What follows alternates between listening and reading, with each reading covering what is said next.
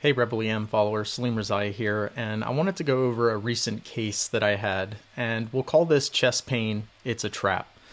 And hopefully from the video that's playing in the background, I've already kind of given away what this case is going to be about.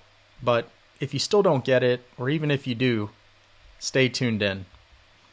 So we have a 37-year-old female who was just in an argument with her husband, and after the argument for 2 hours comes in with substernal crushing chest pain radiating to both shoulders with shortness of breath.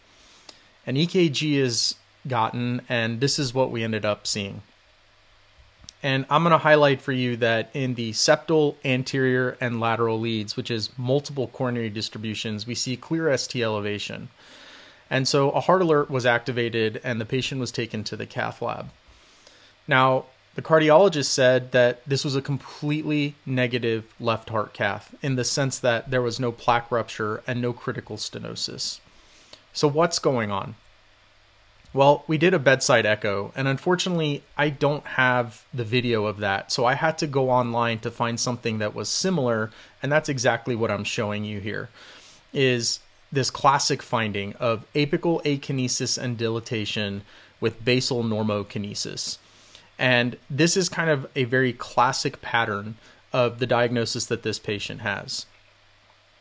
And here with the arrows, you can see that there's that dilatation with that basal normokinesis.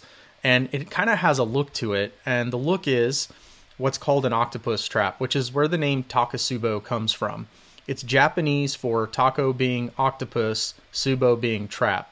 And the reason is because people who saw these results or these images ended up thinking the two looked very similar.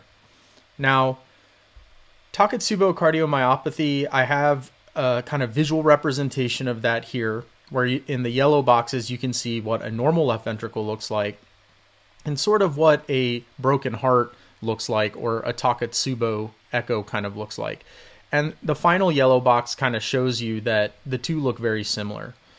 At the bottom here is a left ventricular angiogram showing exactly the same thing with the contrasted dye, and you can see that the top white arrows point to that normokinesis at the base, and then you get that apical dilatation and ballooning, which is kind of that octopus trap kind of look to it.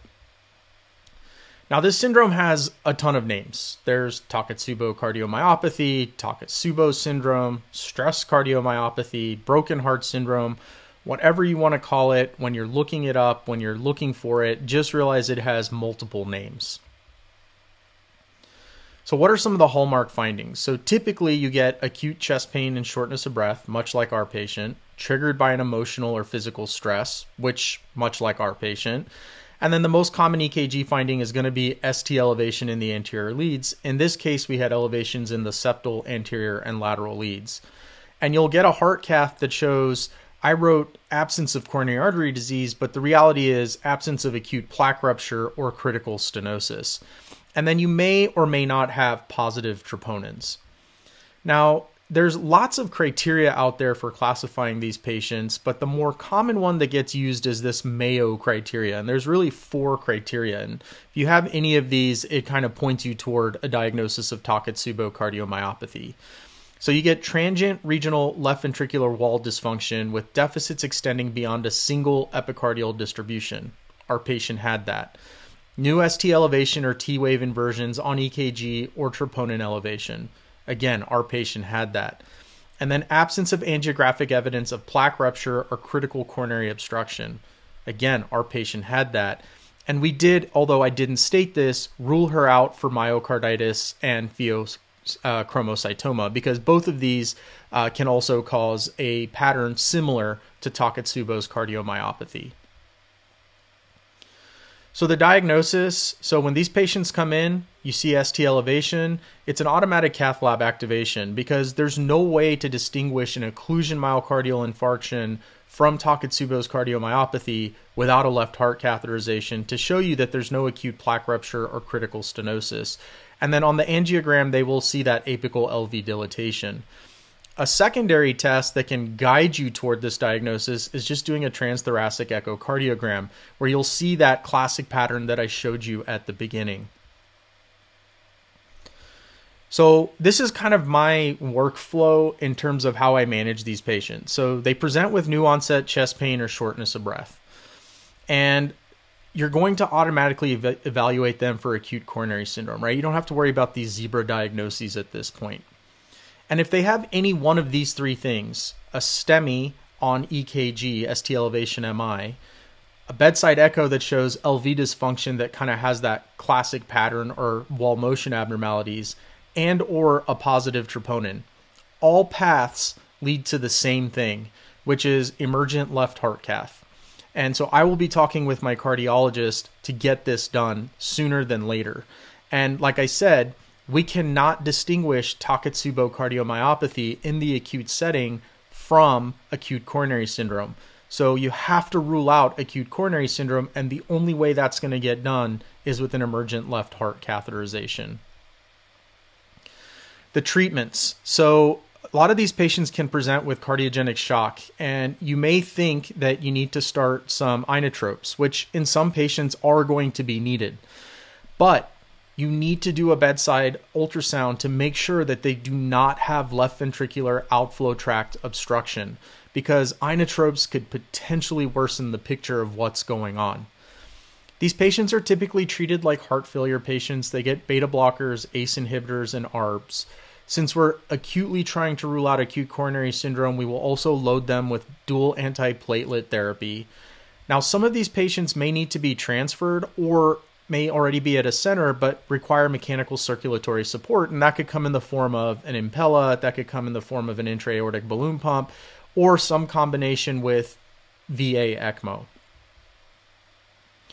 As far as prognosis, nearly all these patients will recover. There is a very small minority that may not completely recover. The short-term mortality, which is the window that we care about, is similar to patients who present with acute coronary syndrome. So these patients can still have bad outcomes, especially in the acute window, and could require a ton of support until that hypokinesis and that cardiogenic shock resolves. The chance of subsequent episodes is low from the best literature that I could review. It's somewhere around about 5%. This could be underestimated, as this is a relatively kind of new syndrome that people have started paying more and more attention to. But as far as I could find thus far to date, it's about 5%. So what's the bottom line of Takotsubo's cardiomyopathy? Classically, it's going to be left ventricular apical dysfunction after a stressful event. Those two things should point you in the direction of Takotsubo's cardiomyopathy. In the acute setting, it is indistinguishable from occlusion myocardial infarction, and so all paths lead to a left heart catheterization, which is where the diagnosis is either confirmed or refuted, and there is going to basically be no acute plaque rupture and no critical stenosis that would explain this diagnosis before you start leaning toward Takotsubo's cardiomyopathy. And the key thing is, in the acute setting, the prognosis is similar to patients with acute coronary syndrome. So these patients should get admitted to a cardiac ICU where they may or may not require mechanical circulatory support. So there you go, a case of chest pain. It's a trap. And now you understand why there are octopus tentacles playing in the background.